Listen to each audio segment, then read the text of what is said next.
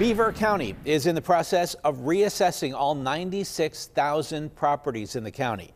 And while COVID requires that assessors wear masks, they are still visiting homes every day.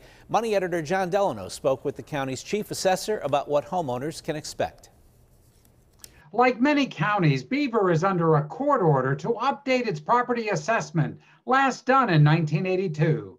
That requires an individual to knock on your door to ask pretty basic questions so that the fair market value of your house can be determined. Right now, I believe they're in the Economy Borough, and I believe they're coming into my neck of the woods, into Center Township next. That's Beaver County Chief Assessor Kevin McElwain, who says Tyler Technologies data collectors are working their way around the county, hoping to wrap up by summer. They also have badges on that tells them that they're with Tyler Technologies and Beaver County. They're also wearing masks. So you'll see their face on their badges, but you won't see their face because obviously they're covered with their masks. They'll also have gloves on. If you're home, they'll ask a few questions like number of bedrooms and bathrooms, but nothing about your furnishings. If you do not answer, they're going to leave. They'd leave like a little tag to ask for you to fill out the information, but then they're also going to continue their job.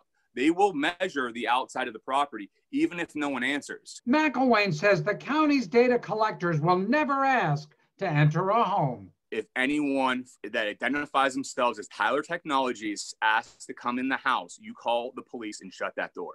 The data collected at the door is only part of what's used to evaluate your home's value, including information from special aircraft. It just flies over. They get everything. They see everything. And then they have cars just like Google cars that drive around. So they have everything without even stepping foot outside of their office. In March of 2022, property owners will get their new assessment, and new millage rates will make the overall taxes collected revenue neutral plus 10%.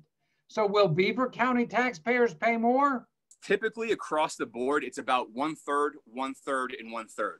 You see about a third go up, a third go down, and a third stay the same.